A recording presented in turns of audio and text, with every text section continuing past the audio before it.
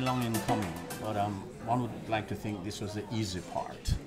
What is the management structure that's behind this now to ensure that what you've agreed to will get on the way and within the timelines? Well, the centre will take form very shortly when it goes through the legal processes of the respective campuses. You know, you sign an MOU to establish an institution. The institution then has to be codified within the structure of the universities. And this could happen in very, very short time. Certainly for us at UWI, this will happen in a month's time. And then, of course, we decide on a governance model. And we will collectively agree on the governance model to enable the functions of the institute to work and to select projects, to identify ways in which to give priorities to objectives. So an effective board of governance. Do you have a template? Might have got into other areas before that you might set to this? Because you speak of governance, how wheelie it might become, how large it might become. Well, as you know, we have an institute with the University of SUNY, the State University of New York. There is a SUNY UWI Institute for Leadership and Sustainable Development. It has a joint board and it has joint directors, and it works perfectly well, gets the work done. So I imagine that we would probably propose that we emulate a model like that, but we will talk it through. Yes. Doctor, the same question to you in terms of that structure behind it. We're miles apart. Of course you tell me distance is dead because of technology, but how do you ensure that you keep this momentum going? I think there is commitment from the senior managements in both universities to make this a success and to put some resources behind it. The key thing will be getting good people to lead it and then excellent people to serve on the boards advising them. But if we can get really strong academics from different disciplines working together, establishing that rapport, that relationship, mutually supportive relationship over the next year or two, then I think we'll be off to a really good start. The commitment of Glasgow, clearly, it has shown itself. Are we likely to see that burgeoning even more and affecting even the classes that you teach? We do already touch on subjects like slavery and the slave trade in our history classes, but to some extent also in other disciplines as well. I think if we can excite interest across the disciplines, across the social sciences, the humanities, into the medical sciences, perhaps even into the engineering faculty, then I think we will see some real interest and the creative imagination of our academics to establish joint projects. If my cameraman could back out a bit and show the two pictures here. Clearly, history has something to do, but here we are at a university level talking about we're going to do something about it, ethics of it. We're not going to study and run. Give me a sense of your pride. So is it a proud moment for you to have this? The picture is telling me something.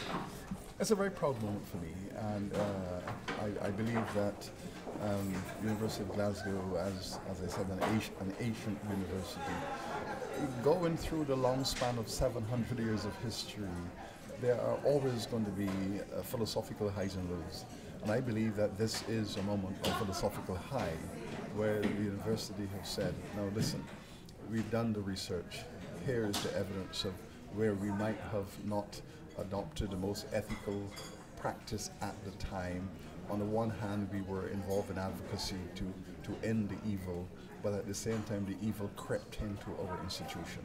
But this is a moment now, another high, where you can say, listen, we now have to do the reparatory aspect of it. And the reparatory aspect of it is an expression of an excellent university seeking to be undoubtedly an ethical university and to occupy the high ethical ground. So it is a moment, it is a spike in that onward march of history.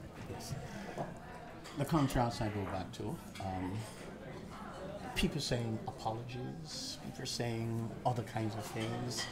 What's it? Well, we were quite open, I think, about the way that we had benefited from the slave trade, which was really through bequests. We didn't own plantations or enslave people ourselves, but we did benefit over quite a lengthy period through the 18th and into the 19th century. And our principal, our vice-chancellor, was very happy to say, sorry, we regret the fact that we accepted those bequests back in the day. But, you know, the money's been spent, the scholarships have been awarded, but we can still atone, I think, and repair the past through the reparative justice project that we're going to engage in. Give me a sense, look into your crystal ball. Will this create a quiet storm? Will it go away? Will it just be one of those things that the university is gathering on? I don't think it will go away. It'll be interesting to see how others pick it up, but for us it will be an enduring relationship that will go on for decades to come. It's been a long fight for you, so personal and otherwise. Your crystal ball. You're a man of history, but you're forward thinking. Where is this going? 10 years ago, I made a statement that the reparatory justice movement is going to be the greatest political movement of the 21st century. And at the time, it seemed a bit far-fetched, but crystal ball, as you say, gazing, looking at the problems of modernity. How did the modern Western world emerge? And to a large extent, it had to do with extractions of wealth from people who were militarily defeated, people who were colonized, and the process of extraction for self-empowerment. The rhythm of time takes you to a place where, well, that was not fair, that was not right. Look at us now. We are wallowing in the consequences of that. So there has to be justice. So in all of those places that have been ravished by that history of modernity, communities are saying we need justice. So there is a call for justice in Asia, in Africa, in the Americas, and the Caribbean. So in all of those 3/4 of the world that was colonized, that 3/4 of the world is now calling for justice because they too want development. They want development, they want advancement, they want the good life for the citizens. So the global conversation is taking place. And I say, in that 3/4 of the world, there's going to be reparatory justice initiatives.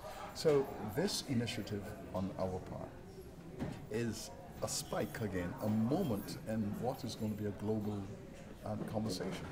And importantly, what David had mentioned, you cannot apologize and fossilize. And that's the term I prefer. You apologize, but you freeze it. You say, well, I apologize, so let's move on. Mm-hmm. If you apologize, then you have to mobilize and galvanize. And this is what we're doing. We're apologizing, but we're galvanizing and mobilizing. But importantly, what this project speaks to is the future development. How can we assist the emergence of the Caribbean peoples? How can we assist with the development on multiple fronts? Glasgow has an enormous amount of resources because it's an old university. UWI is celebrating its 71st anniversary.